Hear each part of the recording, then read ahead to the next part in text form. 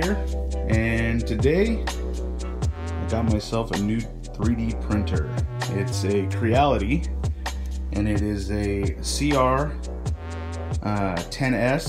and it's the CR-10S Pro, so it's the newest one.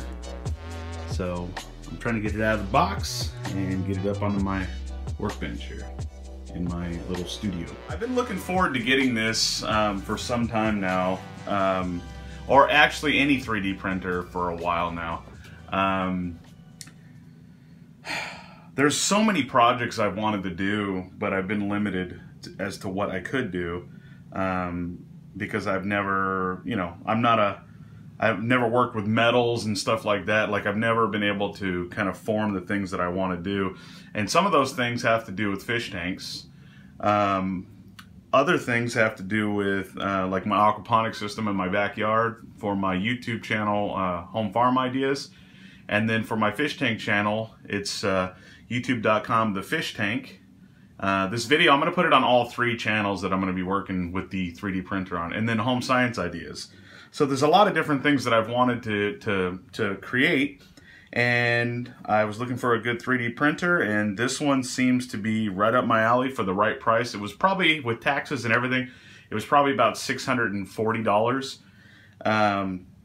And there are some tweaks that I'm going to have to make to it in order to get it up to par, and have it working to where it's good. So there's one thing on this that I've read about. I don't know that it will be with this one because it's been a while, but the sensor, the bed leveling sensor, it's not good on this. So that's something I was aware of when I purchased it. Not to say that they're not going to cover it, because I'm sure they will if there's an issue. But I might have to upgrade eventually. And then the other thing is that the I don't know what the bar is in the middle, but basically that gets a little off, and so you have to tweak it in a certain way to where you can always have that level as well. So as time goes by and I have this thing, I'm going to learn more about it, and then I'm going to show you guys what I've learned. So let's try to get this set up today and hopefully do a test print.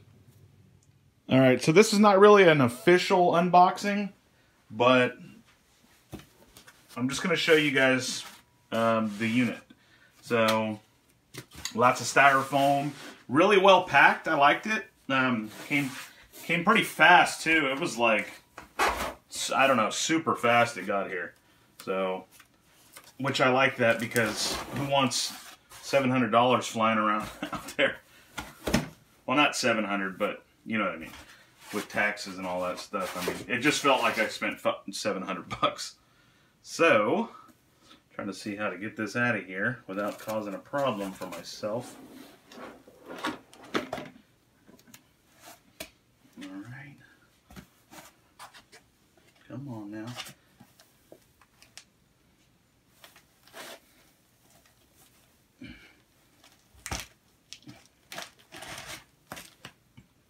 Okay.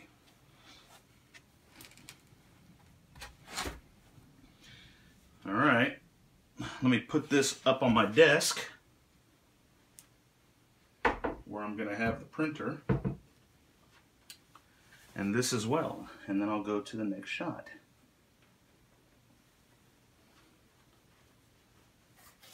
Don't really like the fact that there's dust on it already. That kind of freaks me out. Then there's that, and it's a roll of filament and instructions. And what's in the box? Let's see what's in the box. As you can see, I'm ready. I'm off work. So got cables, power cable too. Got some tools. Kind of neat. Let's see. Some hardware. These are the 4 screws that I think put the, and there's an extra tip in there. Cool. That's awesome. An extra filament tip.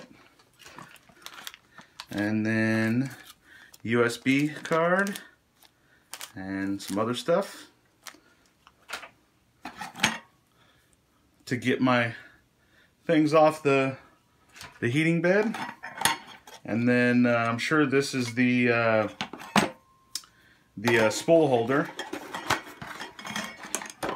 And then this wire, actually, I don't know what this is. I think this is meant for the filament to go through. I'm not sure, but looking good. And then one more thing, I wanted to open this because I wanted to see what else is inside here. Oh, cool, cutters. That's awesome. So just in case you want to kind of deburr the thing.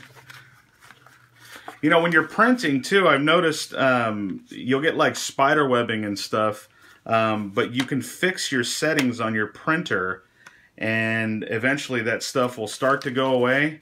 But I'm going to buy a heat gun just to make sure that I can clean up my parts really good. You'll see the spider webbing stuff when I get this thing going and I'm doing more videos on it. So anyway, I'm going to put it together and show you guys something printing. So sorry about the lighting in here, you guys. I don't have any lighting set up because it's hard for me to figure it out. I'm not a studio person. So, but anyways, I need to install these rack screws. This is basically kind of it. You install 4 screws to hold this up here, okay? This thing onto that. And so basically, it kind of reminds me of a Volkswagen. I mean, Volkswagens, you have to take out 4 screws in order to change out the engine. Well, hopefully we don't have to change out this engine. So I'm going to go ahead and install those. Alright, so as you can see, I got it all installed. You want to make sure that your bed's more level. And when I mean your bed's level, I mean not only this side, but you want your other side to be just as leveled. And they gave me this piece right here to, you know, make sure the the x-axis is adjusted just right. So you want it this is 100 millimeter acrylic. I think it's acrylic. Maybe they threw, I think it's acrylic though. But basically you just put that in there and you don't put it out here. You put it right against the bed first and then you slide it under there until it's supposed to be tight. Okay? It's supposed to be just like that and it's supposed to be tight. Now if you need to tighten it or you need to loosen it, you would just turn the actual screw that's just on the back of here. You just turn it with your hand, okay?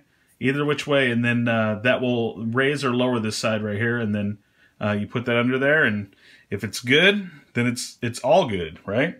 So you do that on the other side as well. Now we got to hook up the motors. So I'll try to do this without the tweezers, but if I need to, I'll use the tweezers.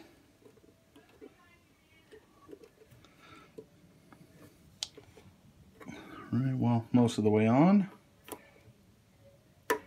There we go. Alright, let's do the other side. This one's a little more difficult to get to.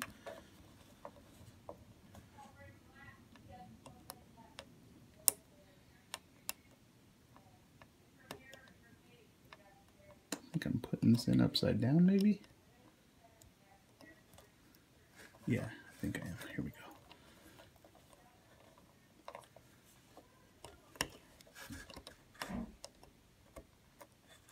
There we go.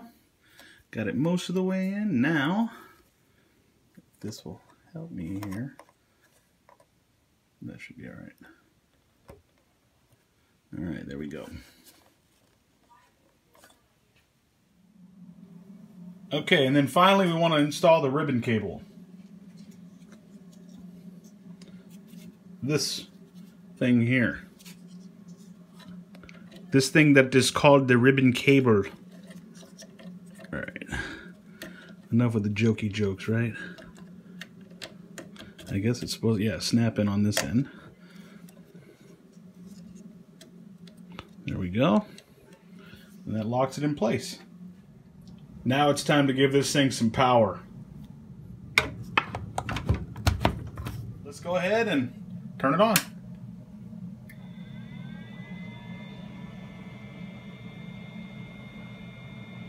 Uh-oh, we got a little smoke coming from the back. I'm kidding, of course. Reality!